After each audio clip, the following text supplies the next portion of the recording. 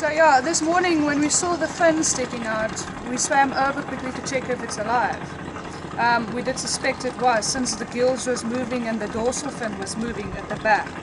And also trying to move it closer to deeper waters. Since the tide is going out, you have to watch it so it doesn't breach out completely. But as time progressed, within half an hour, I realized that there's no life in the whale shark. And especially the fact that it's a cartilage skeletal structure, it cannot support its own weight. It couldn't. Out of water, yeah.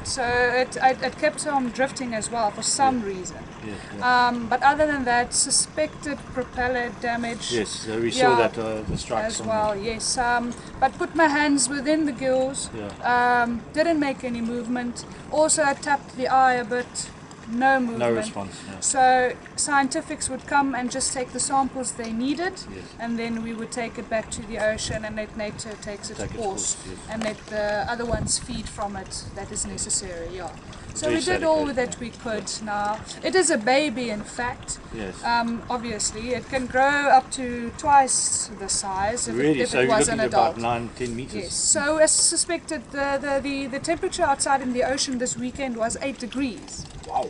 So it got so cold, maybe it went into a numb stage, yes. And the tide brought it in, yes. Looking for warmer waters. Yes, yes. But it got tired, yeah, and then kept on breaching itself out. Plus the fact, with the noise of the motorboats. The noise pollution yes, creates a lot of stress on a baby like that.